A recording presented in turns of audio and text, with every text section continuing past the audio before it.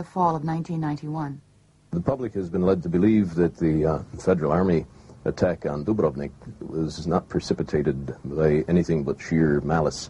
However, on August 25th of 1991, Croatian forces attacked a base in the Bay of Kotor, on the Bay of Kotor, and they were repulsed with heavy losses.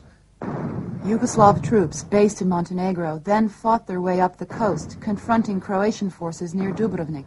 Targets outside the old city were hit, consisting mostly of hotels which had been taken over as barracks and spotter points by Croatian forces, who also put refugees in the lower stories of their own barracks and spotter facilities. It was obvious that the Croats were using the old town as a defensive wall.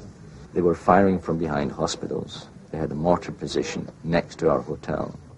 The final straw for me was when there was this incredible bombardment in our hotel basement.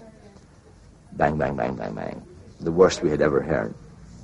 And I was furious, and everyone else was panicking. And I said to the manager who was down there with us, I said, I wish you would tell that chap with the heavy machine gun in the floor above to stop firing at the Serbs, because they're going to fire back. Contrary to news reports, there was little damage to the historic old city. Yes, it has been reported some 15,000 shells rained on the old city of Dubrovnik. I counted 15 mortar hits on the main street. The Yugoslav Federal Army could have destroyed the old city of Dubrovnik in 2 hours. It is not destroyed. Washington Post reporter Peter Maas, who visited the old city several months after the fighting stopped, found Dubrovnik in what he described as nearly pristine condition.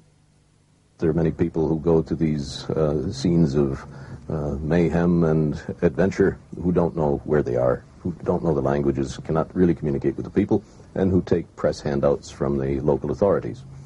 So there is certainly an orchestrated effort on the part of the Croatian and the Slovenian, Austrian, and German media to portray the Serbs as a bunch of howling, Byzantine, uncivilized barbarians. The facts on the ground, however, mattered little after first impressions had been made. Rather than admit that they had made a mistake, influential columnists on both sides of the Atlantic continued to write that Dubrovnik had been destroyed. Public opinion was tilted against the Serbs and towards Croatia's political goal, recognition as an independent state.